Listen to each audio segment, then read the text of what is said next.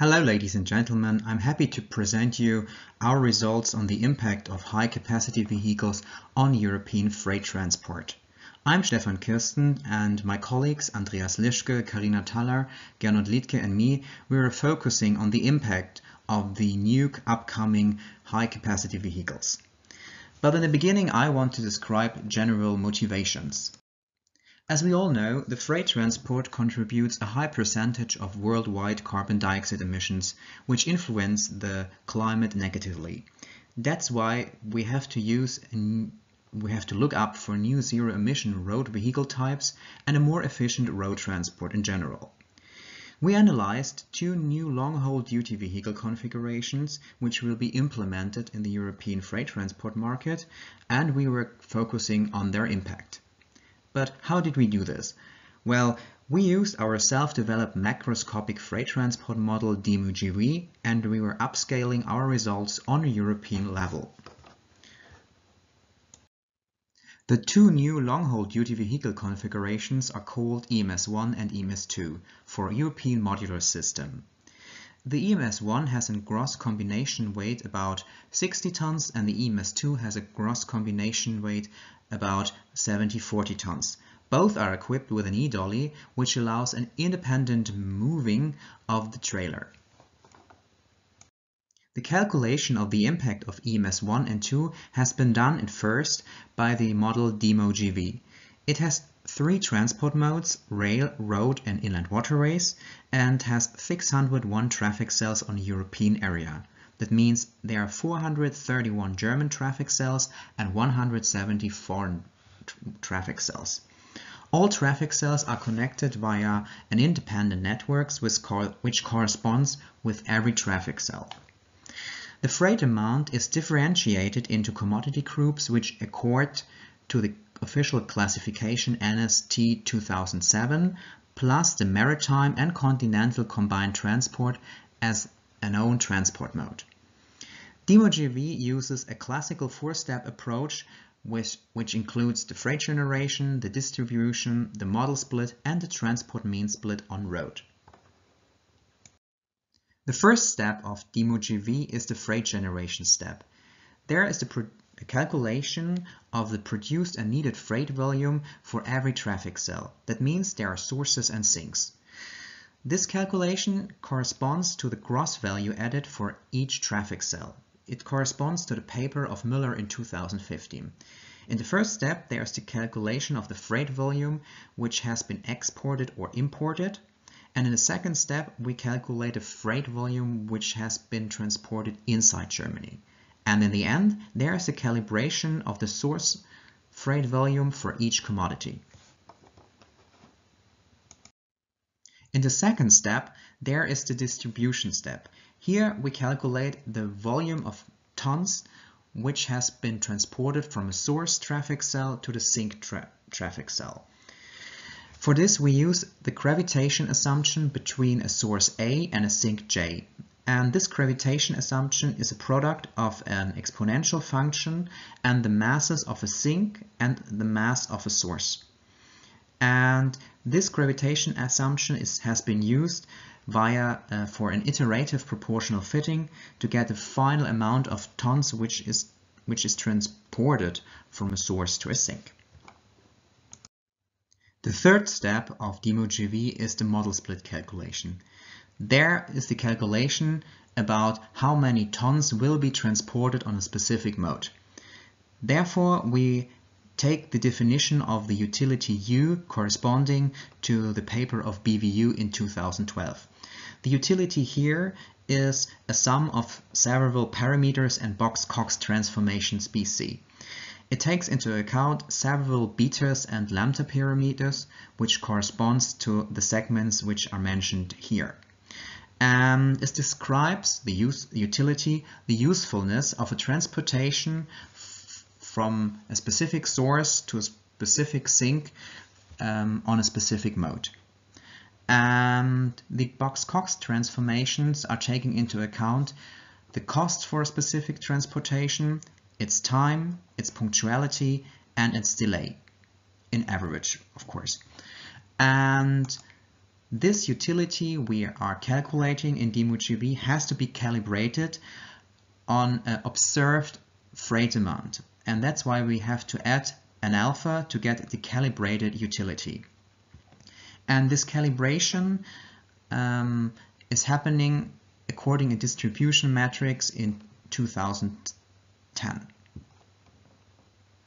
In the end of the model split calculation, we take the calibrated utility U calibrated for a calculation of the probability P for a specific mode between a specific source and sink. And this probability has been used to calculate the final model split M by using the distribution. That's the model split we wanted to get. The last step of the DMOGV calculation is the transport mean split on road. That's for we divided all the truck types we have into 7 truck types corresponding to the gross combination weight. And the 2 heaviest truck types are EMS 1 and 2. The mean split calculation depends on regional and long distance traffic. Beside of this, we defined a new definition of utility just for road, the new utility U, and it takes into account the cost per ton, which has to be spent if we want to transport a good on a specific truck type from a source to a sink. This definition U we see here below needs into account the cost C and the parameters alpha and gamma. And these has to be calibrated. And how did we do the calibration? Well, we used the freight transport on road corresponding to Eurostat and made a maximum likelihood estimation. And that's why we get alpha and gamma we used for the transport mean split calculation in the scenarios. Well, in the end we got the results focusing on the German traffic transport, and now in the end we have to upscale the results on European level. That's why we have to extend it on the EU28, that means including the United Kingdom, to get the final results. And herefore we used, or we assumed, the following equation, which says more or less that the ratio of transport performance in Germany is more or less similar to the transport performance in the European Union. And these assumptions are not randomly, it is because of the EUROF 2016 projection, which allows us this equation. After calculating the results via DMOGV and the upscaling on European level, we get the final results.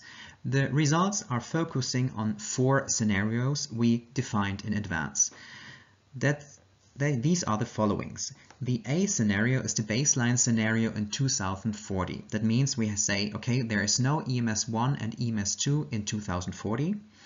The B scenario is an implementation just of EMS 1 without any restrictions in 2040. That means EMS 1 can drive through the whole European Union. The C scenario is the implementation of EMS 1 and EMS 2 without any restrictions in 2040. So that means also they both can drive through the whole European Union. And the last scenario is an implementation of EMS 1 and 2 in 2040 without heavy commodities, which are avoided for EMS 1 and 2. Why did we do this? We want to avoid that heavy cargo will be shifted from rail to road. And these are the results we get focusing on the transport performance in billion ton kilometers in 2040 on the European Union. And here we see rail, road and inland waterways, the 3 modes, and the brighter colors are the combined transport. And what are the results on this calculation? Well, we see a change of the transport performance corresponding to the baseline in 2040. So in the scenario EMS 1, there's an increase of 0.7 in road and a reduction of 2% in rail and 1.7% in inland waterways.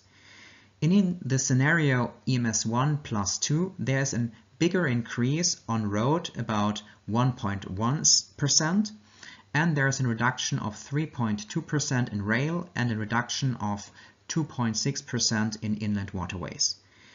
If there is an exclusion of heavy commodities in the last scenario, there are smaller increases on the road, which is about 0.6%, and a reduction on rail about 1.5%, and here we can't see it that much here.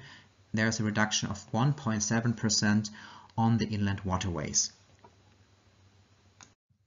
Besides of the calculation of the transport performance by using EMS1 and 2, we calculated also the traveled kilometers for HDV, EMS1 and EMS2. And here we see the traveled billion road kilometers on EU28 for the several scenarios. And if we have the baseline scenario in 2040 with 100% of the traveled billion road kilometers, we have a change of the percentage depending on the scenarios. And what do we see? The EMS1 get a percentage of 7.4% in the EMS1 scenario, and the EMS2 truck type get 3.5% in the scenario EMS1 or plus 2. And if there is an exclusion of commodities in the last scenario, both percentages reduce till 4.3% or 2% for EMS2. The traveled kilometers have been used for a calculation about the carbon dioxide emission corresponding to the scenarios we defined.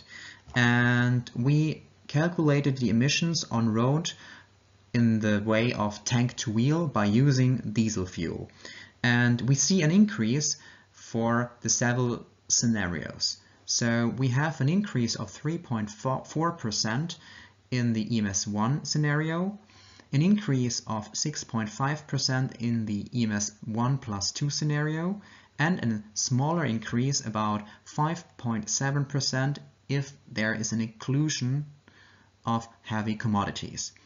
So if we want to come back to the beginning of our presentation, we wanted to calculate the impact and wanted to say, is EMS1 and 2 an opportunity for an environmental opportunity on road? And here we see an increase of the carbon dioxide emission.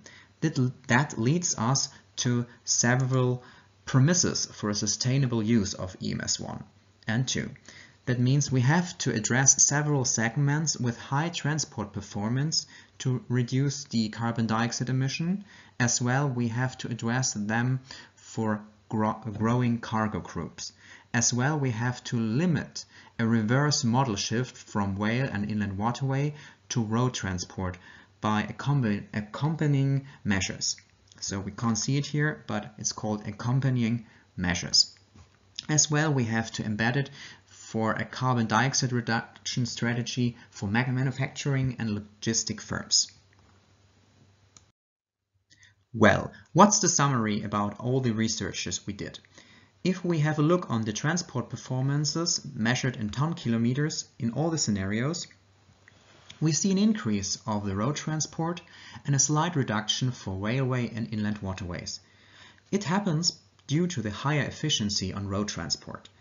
And if we have a look on the road mileage in all the scenarios, we see there's an increase of road mileage between 2010 and 2040 of the heavy-duty vehicles, the HDVs, by 61%. And EMS1 realizes up to 7.5% of the mileage of HDV, and EMS2 realizes up to 3.5% of the mileage of HDV. So, and we will see that this occurs a higher percentage of carbon dioxide emissions, which has to be reduced by several politics. Thank you for your attention, and ask me for further questions if they occurred. Thank you.